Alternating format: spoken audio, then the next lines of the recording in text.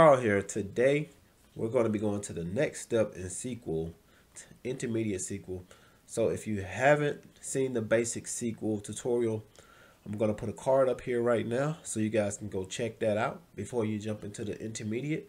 So this will be dedicated towards learning how to use joins. If you struggled with how to use joins in the past, or you're learning how to do SQL and joins are just not your friend, this is the tutorial for you. I'm going to dive into what the joins are, and then we're going to look at two different tables to utilize the different types of joins. So let's dive right into it. First things first, there are different types of joins in SQL. As you can see here on the screen, I have all the different types of joins, and as well as the visual matrix that you guys can check out. From the top, there's an inner join, left outer join, right outer join, full outer join. For your inner joins, you're going to return records that have matching values in both tables. For your left outer join, it's going to be all the records from the left table and match records from the right table. For your right outer join, you're going to return all the records from the right table and the match records from the left table. And then for your full outer join, you're going to return all records when there is a match in either the left or the right tables. And if you can look at this matrix here, you see table 1, table 2, table 1, table 2, so on and so forth. So there's always a table 1 and there's always a table 2. All right, so let's go ahead and dive right into some SQL. Now, the two tables we're going to be focusing on is the employee salary as well as the employee table. Let's go ahead and get rid of my video so you guys can focus on the screen. All right, so let's go ahead and start building out our query. So we're going to say select.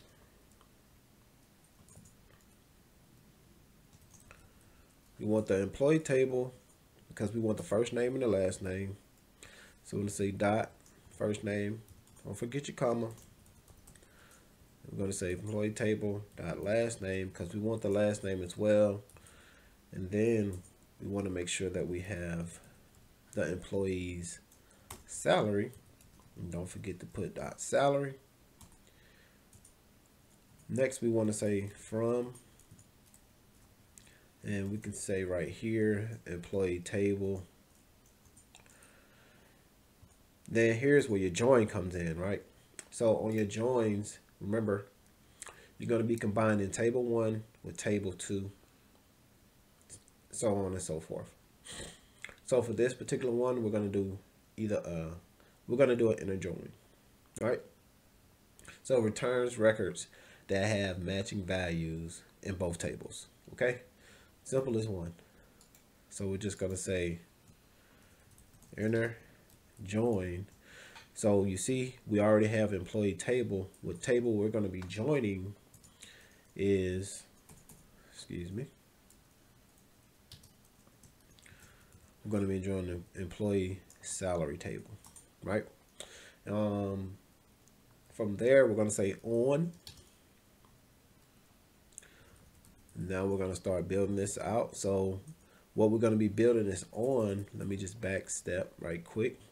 What we're going to be building on is now we have to make sure that, as you see right here, this means that both of the table 1 and table 2 have to have something that's the same, right? That's how I value this.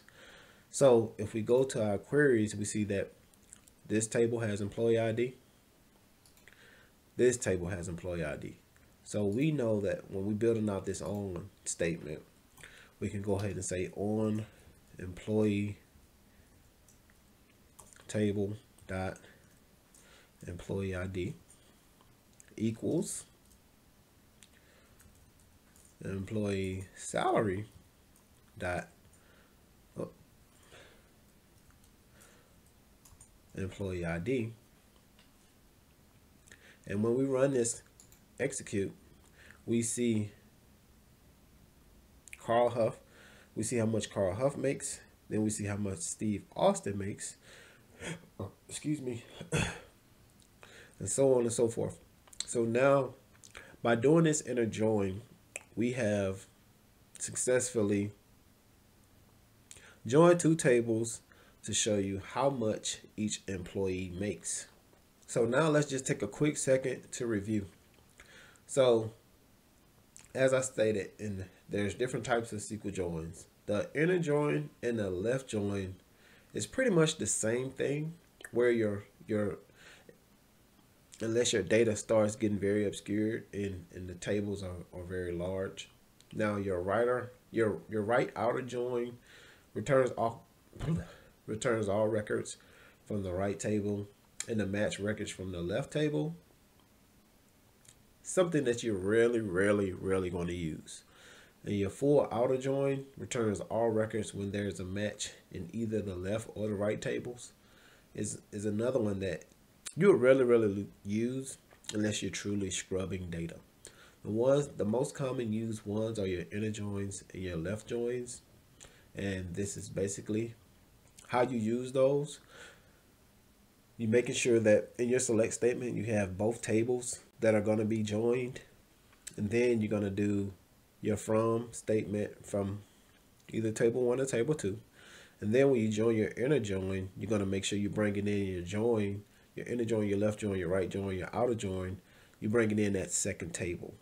And then when you go to your on statement, you're going to make sure that you're matching, as I had it here, you're finding something in both of those tables that match in order to join both of those tables. And that explains the joins. Now that we got that squared away, let's go into a little extra credit, a little bonus rounds. So one thing I like to see when I do this, and let's just build a table out bigger. So this time we're going to get the employee's first name, the employee's age, their gender, as well as their job title and their salary, right? We're also going to concat the first name as well as the last name.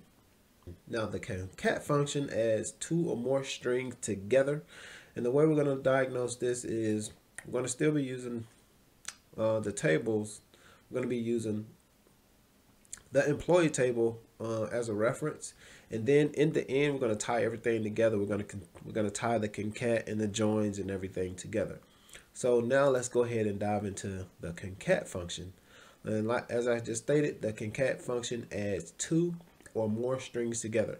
So for an example, if you want to have first name and last name as one column, this is a time that you would use your concat functions. And we're going to go ahead and talk through how we're going to do that. So just to start, we're just going to use the employee table. So we're going to say select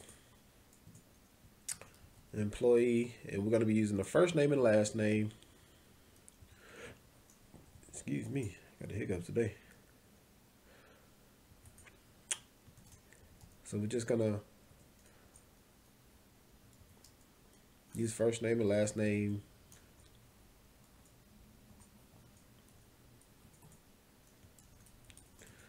From the employee table, right? So if we run this, we see that we have the first name and the last name. Now to do this and join both those as one column, what we can do is we say select. This time we're going to say concat. Let's spell it right. And then we're going to go ahead and do the expression. So what I can do is just go ahead and grab these. So employee table dot first name. Now in doing the concat, so if we just go here and say first name and then last name,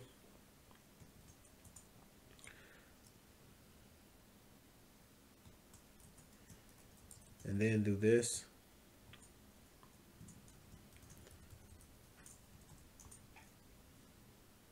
this is what we're going to get. We're going to get all the names bunched up together. Now, this may work in some cases, but in most cases, this is not a good look. Another thing we want to do is see how this says no column name. As you watch the first tutorial, we learned how to add a column name, so we'll just name this. We'll just name it names. And we'll run this again, and we have both of these windows populating. So execute, and you'll see now that column has names. Now to add some space in between these first names and last name, what we want to do here is add another select statement, but we want to add a blank space statement. So to do that, you're just going to go here, space, there, comma, and then execute it. Now you see all the names have a space in between them. All right. So that's how you get your first name and last name in one column using concat. Now, in a case where we can use concat and we don't have to worry about this space, is an example we can use is the salary table. So let's do this. Select concat. Let's say employee salary dot salary, just so we can see what's there. Let's go ahead and take off the concat for right now, because I just want you guys to get the idea of what we're going to do. So if we look at the salary, and we can go ahead and say as, I want to capitalize that S, so I'm going to call it salary with a capital S. So as we see, we have salary and we have the dollar amounts, but we wanted to show the dollar sign. How do we do that? We do the same thing we did here. We're going to type in concat.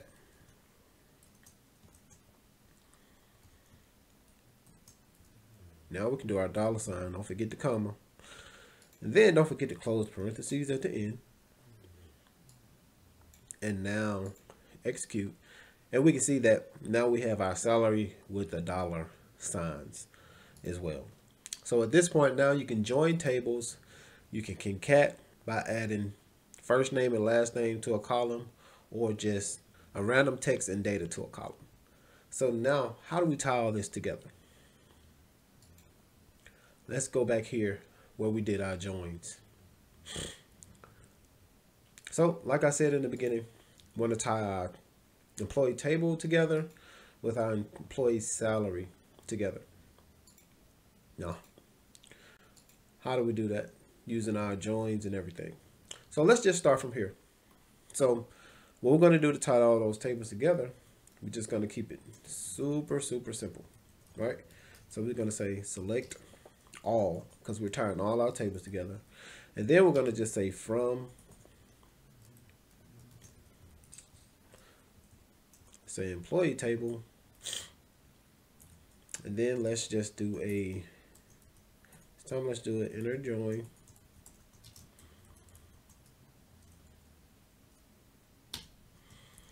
We're going to join the employee salary table. We're going to say on.